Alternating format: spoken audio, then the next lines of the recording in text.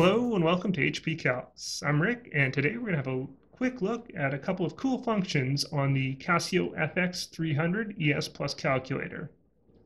These functions are the GCD, or Greatest Common Divisor, and LCM, or Least Common Multiple functions, which are somewhat unique. I haven't seen them very often, but they can be pretty handy, and it's cool that this calculator has them.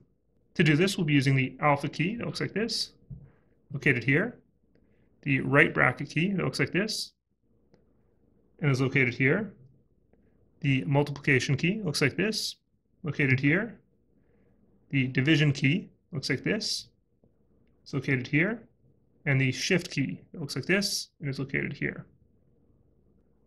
Now, to get started, let's say we wanted to find the greatest common divisor of 28 and 35. To get started, we use alpha and then the multiplication, because the alpha function of the multiplication key is GCD. There we go, GCD. And then it's asking us what numbers we want to use. So first number is 28. And then we want to differentiate the second number, so we go shift right bracket, which is a comma. There we go. GCD 28 comma.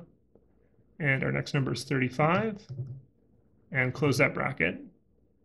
And then press equals. And we can see that the greatest common divisor of 28 and 35 is 7, which makes sense because we know that 7 goes into both 28 and 35. All right, for our second option, or our second function rather, we have LCM, or least common multiple. Let's say we wanted to find the LCM of 9 and 15. We do this with the alpha and then division key. There we go, this is our LCM. And then enter our numbers, 9 and shift, comma, 15. Close our bracket and press equals. And you can see we get a result of 45, which makes sense because, again, we know that both 9 and 15 go into 45. All right, these have been a couple of cool little functions I found on this calculator. I hope they're helpful, and good luck on those tests out there, everybody.